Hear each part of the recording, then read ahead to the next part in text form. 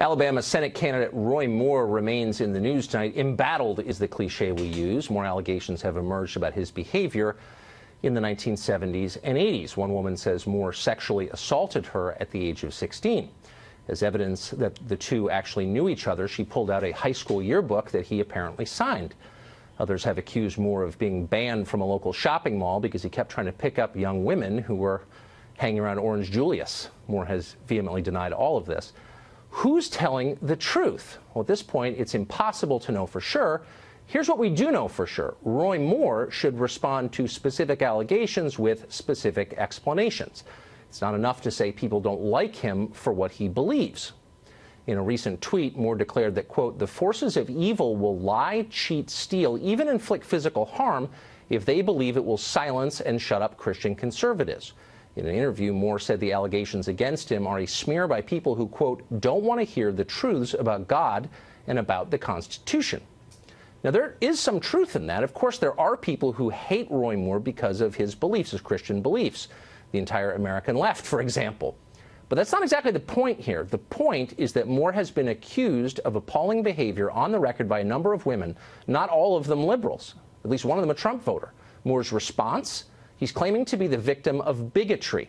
Now, that's what demagogues do when they're cornered. That's what Al Sharpton does. Not everyone accused of something is guilty of it, obviously. We ought to keep that in mind, not just in Moore's case, but in all of these cases. Roy Moore has every right to protest his innocence, and maybe he is innocent. What he's not allowed to do is drag God into all of this. God is not accused of trolling for teenagers in shopping malls. This is not about Christianity. It's about Roy Moore. And it discredits Christianity when Christians allow Moore to use his faith as a shield. It's offensive to real believers. Tammy Moore is a radio host, and she joins us tonight. Hey. So, Tammy, I guess what bothers me, look, I almost hate to weigh in on this because it's one of those stories where, everybody I disagree with who hates Roy Moore for all the wrong reasons, which is to say because of his beliefs, is weighing in on one side of it. Yeah. But I don't think that conservatives ought to follow the script that Al Sharpton wrote and practices infuriatingly, which is caught not paying his taxes, claims bias. And it looks to me like Roy Moore is doing the same thing with Christianity, a faith I happen to believe in. And so there's something really wrong about that, I think. Well, it's like we've all been trained, isn't it? It's like we've all been educated about how to respond to this. And the problem is that exactly. We've seen it work.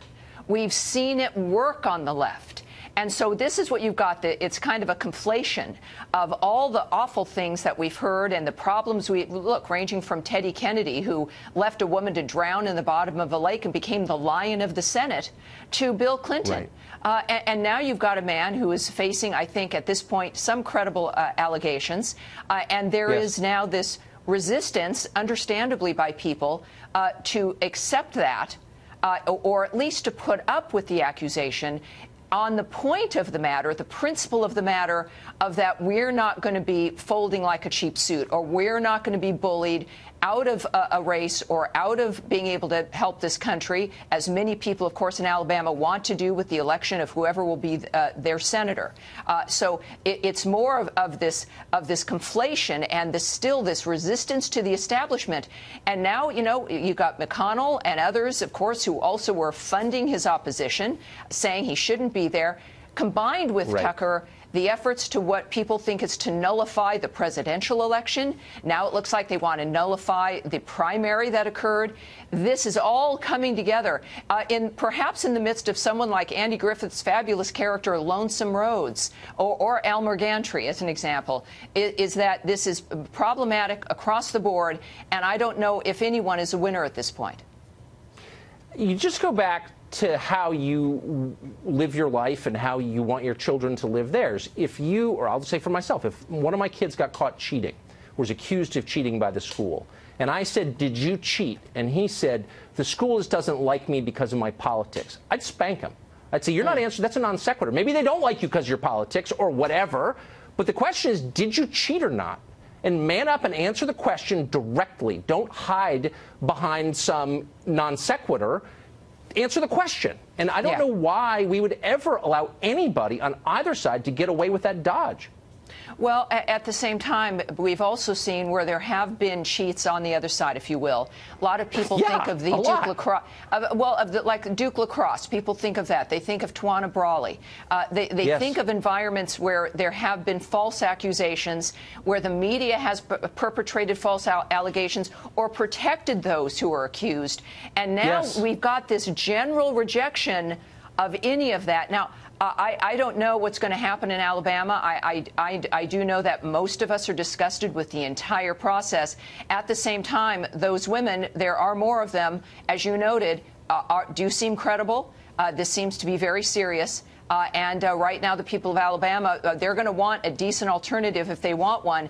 But the more that this seems like it's the establishment trying to manipulate or to punish people, the more they're going to push back against it.